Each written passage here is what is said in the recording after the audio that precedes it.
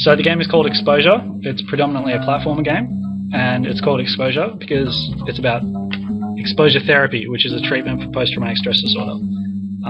Exposure therapy involves confronting the traumatic events by talking about them. The levels are Blake's, our main character, and they're his way of retelling his time at war. The levels begin in a therapy session between Blake and his therapist. This is where the theme of the game is introduced in the therapy session, so we'll get to that in a second. First, we'll just look at the how to play screen. So here's Blake, our main character. That's a profile view, drawn by Dennis. And you guide Blake through his flashbacks. So the action is done through the game in flashback form, and you play through them as a memory. So let's go main menu, and we'll go new game. We'll just start right up. So there's our therapist, Alison, to the left, and the main character, Blake, to the right. So we'll just look through some text for now.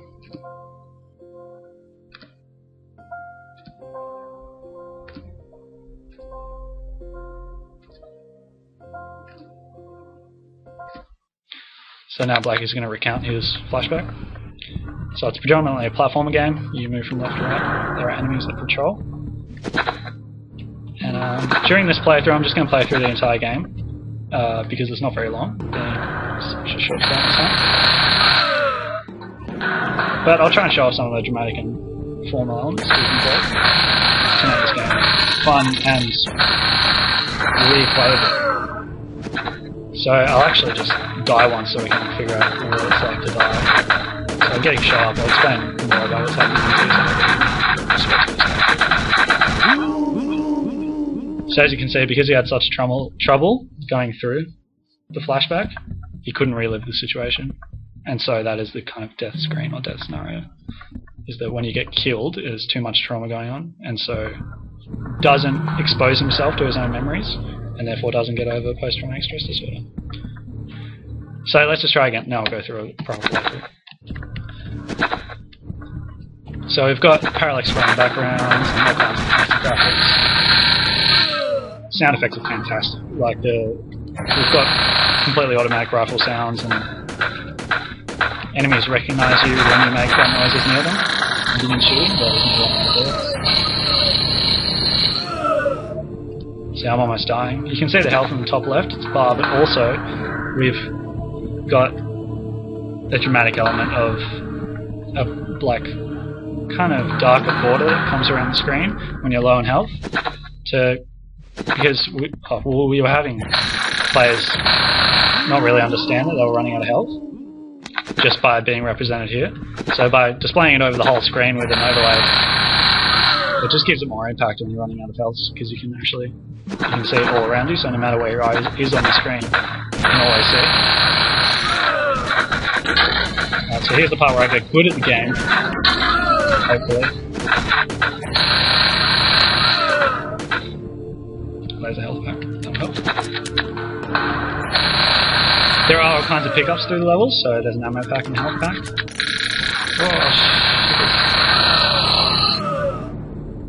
And to finish the level, you progress through a door at the end. So we'll do that, and we'll fade to the second level. We've got actually some dust clouds going in the front as well. Let's mention that, they go in front of the players.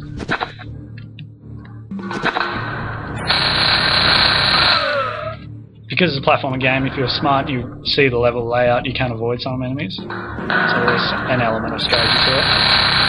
Also, avoiding the vision of enemies is interesting, because they patrol left and right, so if you time your jumps properly, you can actually just avoid them altogether, like I'm about to do. Some cannot be avoided though, like this guy's already seen me. That guy's already seen me. So I think I might take him out before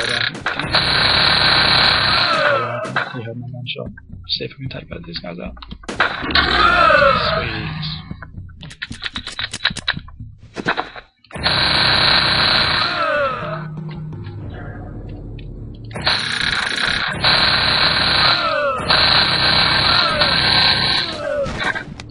Damn, I'm out of grenades.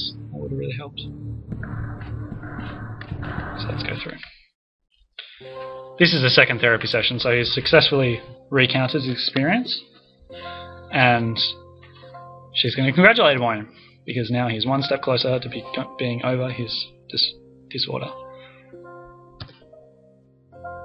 And this is explained through the text, obviously.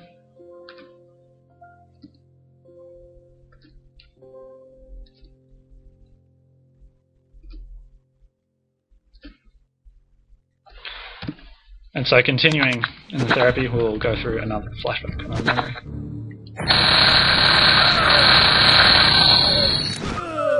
The difficulty is higher as the levels go through. As you can see, more enemies in the start.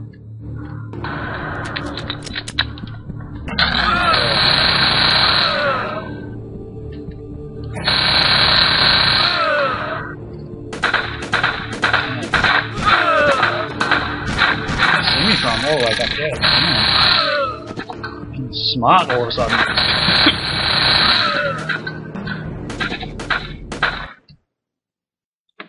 Oh, that's another recurring feature about the levels, is that as they get harder, enemies begin to come closer to you, so you start more danger. Also, another really interesting thing to know is that when enemies die, they drop their weapons, so they put it down now. So you can kind of see his rifle next to his body. Anyway, when you pick them up, you get another clip, so I'll walk over the bodies now and just get them on that clip number. So there you go. So I've got way around. Some trees, the upper roads behind.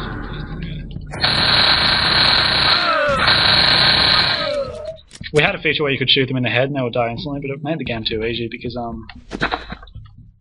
it was just way too easy to aim for them, and then one-shot kills when they hit them in the head was just...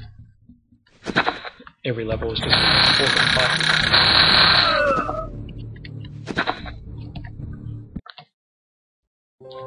And here is one of the last therapy sessions. And the therapy begins to work. He says he's worried about his reputation, his career. This is actually like one of the key things about post-traumatic stress disorder, because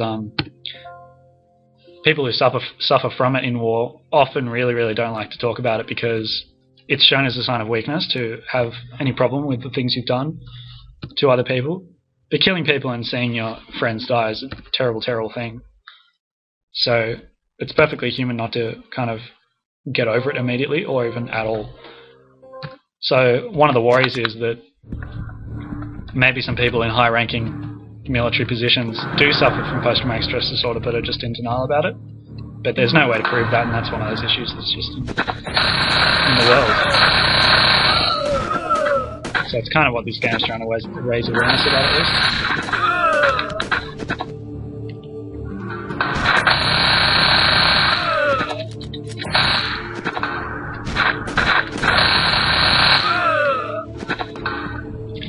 All the graphics in the game are original, except for some of the more realistic looking trees and some of the other boxes and stuff. But all the sprites, moving, walking, guns are original. The engine was taken from a guy named Crispy, who were extremely fun to play.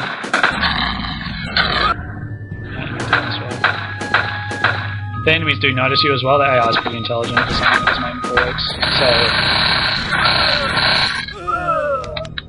they do have line of sight with you, and there are collidable objects, so they can't see you behind a wall, etc. Pretty low on that. So this, I believe, is the last level. As you can see, 2 enemies spawning in plain sight. Hopefully I won't die. That would be pretty bad. I'll probably have to start the video all over again, but that's what happens. Try to show it first. The sound is so good. All of the sounds in the game were done they're all under Creative Commons. What's Creative Commons? Royalty free. From royalty free websites and services. They all buy that. Oh god, I'm about to die. No. No, I can't. I'll get that health back. Close. Close.